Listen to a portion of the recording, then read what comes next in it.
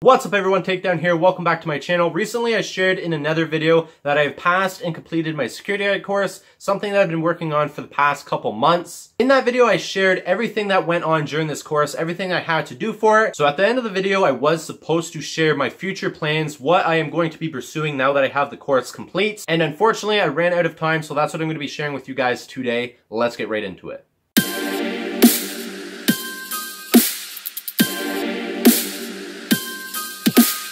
So now that I've passed and completed my security guard course, I plan on finding a job local to me. There's a couple places hiring right now, about 30 minutes away from me in either direction. A lot of warehouses right now are looking for security guards, and that would be a really good thing for me to get into. The only thing is I don't have my own vehicle right now, and the reason why that matters is working as security guard, especially whenever you're getting into the industry, you work a lot of doubles, you work a lot of nights, and you work a lot of weird hours, and I need to be able to get to work. So there's no point in me putting my resume out right now because no place is going to hire me if I don't have my own way to get to work. So before I can do anything, I have to get a vehicle. That is my first step for my future plans. The next thing is to apply and get hired somewhere. Like I said, there's a lot of places hiring near me, so I hope to get into one of them. I plan on working there for about 6 months to finally get a feel for it, to see if it's something I actually enjoy to do. And if I decide it is something I enjoy doing, I plan on applying for Canada's border agency and getting started on that. So once I apply for Canada's border agency, it takes up to a year to be selected. The reason for that is because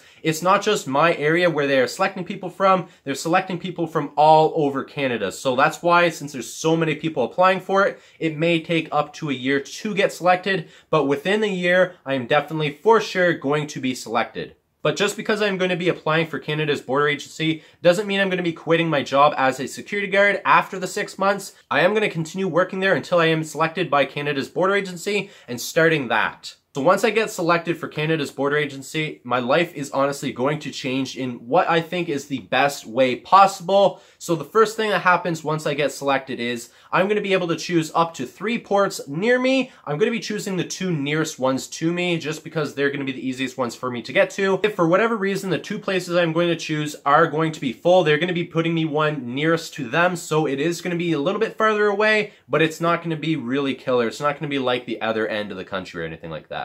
So once that is taken care of, I will be starting my training part. The first thing is a 4-week online course. Now that I've done my security guard course, I do know what to expect going into another online course. I do know how to manage my time appropriately. So I think honestly it's going to be a piece of cake and I can't wait to start that. So once I have it complete, I will be having to move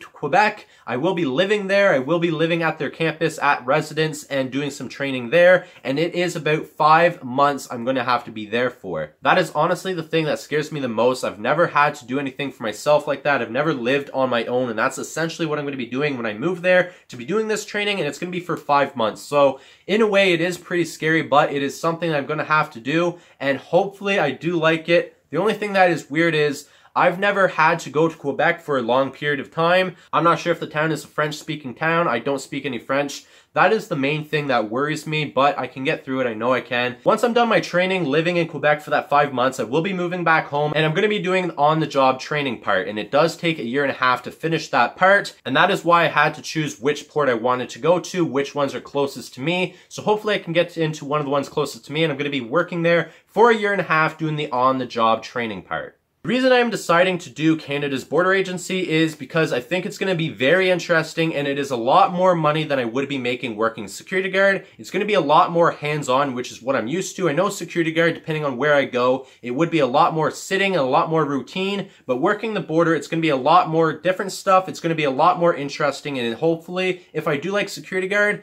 I know I'm going to love working the border. Honestly, I think that is how it's going to work out, and I really see it happening that way. So what I'm going to be making whenever I start working the border is, whenever I'm doing the training part, I'm going to be making between 60 and 70 grand a year. Like I said, it will take up to 2 years to finish the course. Once I'm finished the course, I'm going to be a Canada border agent, and I'll be making anywhere from 70 grand to 85 grand a year. Once I'm making this kind of money, I'm hopefully going to get a new vehicle. Even though I just got one, I plan on getting something new or at least a little bit better. And after I have that and my own place to live, I'm going to be saving my money, and hopefully within 5 years I can buy my own house. Now that is my plan right now. That is something I'm working towards right now, but that is my future plans, and I honestly hope it works out, and I cannot wait. So I am going to leave this video here. I hope you guys did enjoy me sharing my future plans now that I have my security guard course done and I have my license. I'll keep you guys updated on if I get a job, if I get a vehicle. I'll share that all with you guys, and I will see you guys in the next video. Please take care. Peace.